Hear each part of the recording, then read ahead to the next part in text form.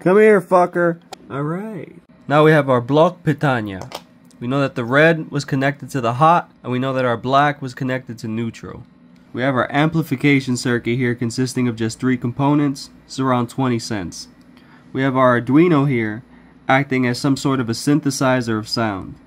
Our dynamic is plugged in modularly, and here we have our ground and our VCC for our amplifier circuit, which we will now replace with our block pitanya. Our mains voltage is going to come in, it's going to get rectified and etc. And then we have our 2 USB supplies.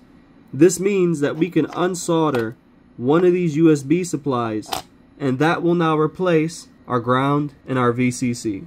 Now our block pitanya still has a remaining USB port. We could technically use that USB port to power our Arduino, and that would give us a self-contained synth.